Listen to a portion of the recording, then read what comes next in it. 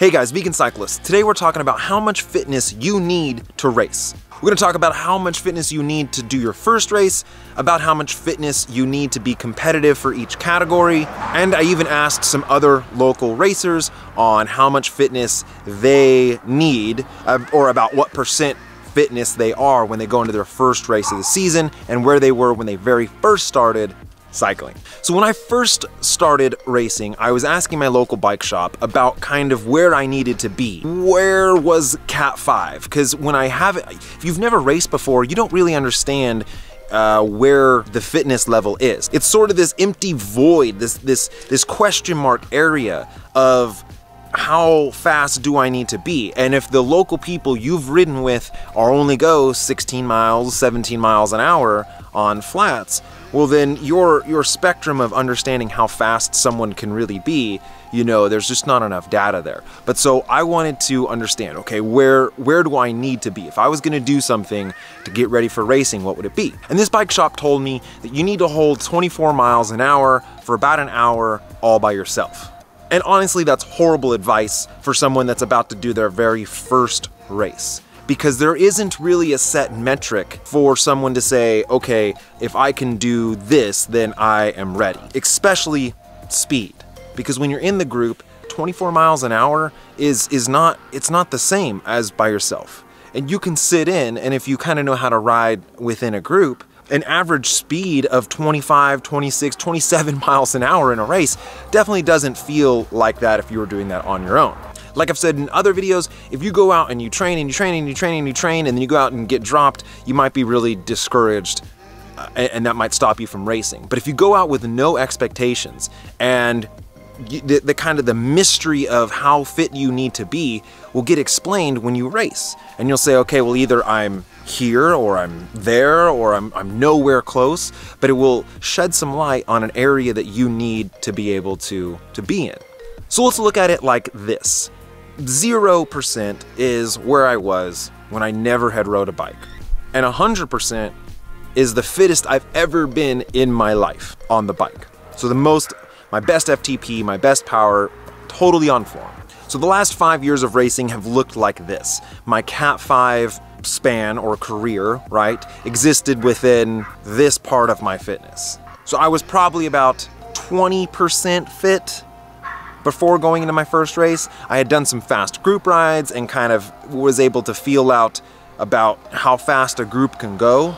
But once I did my first race and I realized how fast everyone is, and to be competitive, I needed to be way better, right? But then Cat 4 existed in this area, Cat 3 was about here, and then when I upgraded to 2, which means you also race with the pros and the Cat 1s, so it's Pro 1, 2, the minimum amount of a fitness that I feel that I need to just be able to stay in a race exists pretty high on the high-end scale. Around 70% is where I would say I'm good and ready to start racing.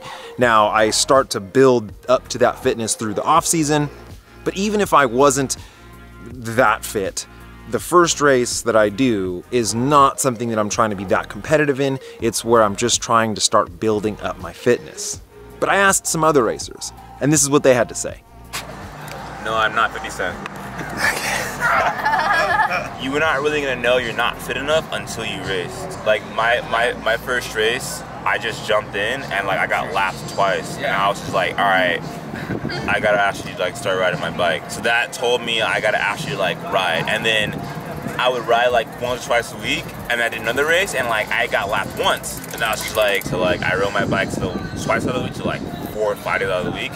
And I finished the race. So then like that little progress is like, okay, I'm gonna start doing this, you know, more often and keep more consistent. So well, when I first started racing, I was like 205 pounds. And then like when I actually started doing it, I dropped to like 185 pounds. And that was just by riding my bike consistently. So I would say the best way to know if you're fit or not is just to try it first. 100% being the fittest you've ever been. At what range do you think you're good enough to start racing? I think you don't necessarily need to be at 100 to start racing. I think, you know, somewhere between where you feel comfortable, like where you can be out on course and stay with the group and be able to like move with the accelerations and not feel like you're gonna, you know, get dropped off the back. is when like you can be ready to race at any level. And I rode like 3 times a week before I started racing, and within 2 years I started racing the elite level, and that's when you have to really put in the hours and start doing more like the training and more specific workouts besides just going out and riding your bike. Oh, today? So it's a group thing. Like you can sit behind someone and you can be going 28, and that's like you going 17 by yourself regularly, like a regular effort, you know. I think you would I think a metric would be like you would have to be able to ride at least 40 minutes like pretty hard, like pretty aggressively with your heart rate like kind of high. I think when I first started off racing, which was in 2014, 30% out of 100. 30%. Yeah, so 3 out of 10. Okay. But, so I think anybody can start racing. I think it's great to start racing, and for me it was, you race to gain fitness. So a lot of it was just get out there, get on your bike, race, learn from your mistakes, which was learning rather quickly to make mistakes and how to improve upon that. But now that you're at an elite level, Yeah. does that change? Oh, for sure. I think for right now I'm probably close to 100%, like as fit as I have ever been. Here, I was very close, probably, okay, let's say I'm at 95% right now out of 100. I think I started at 90.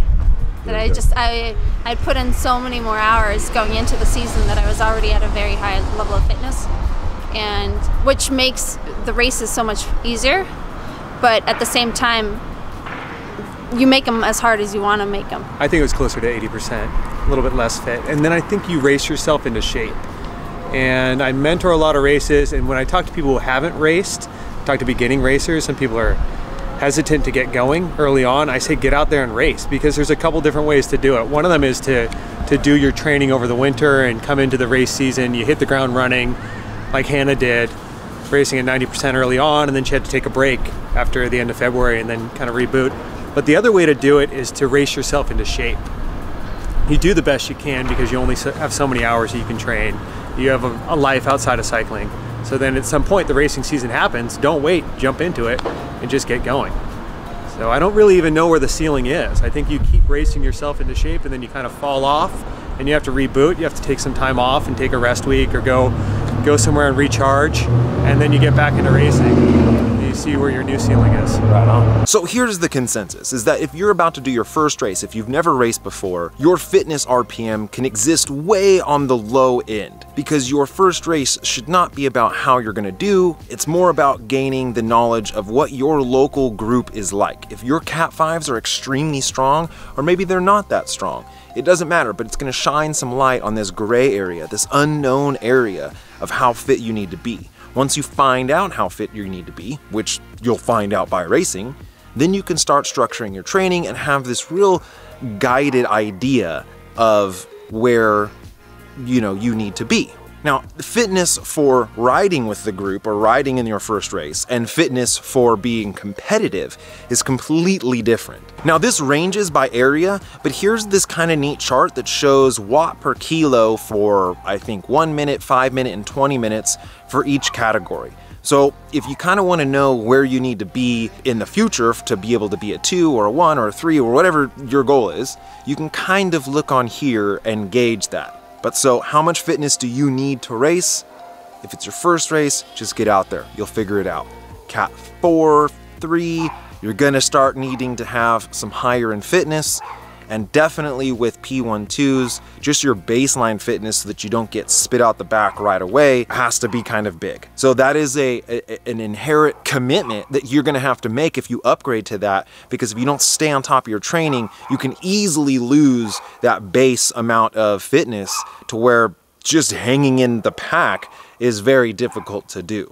Guys, thank you so much for watching. Check me out on Instagram, Facebook, all that good stuff. Vegan Cyclist. Yeah.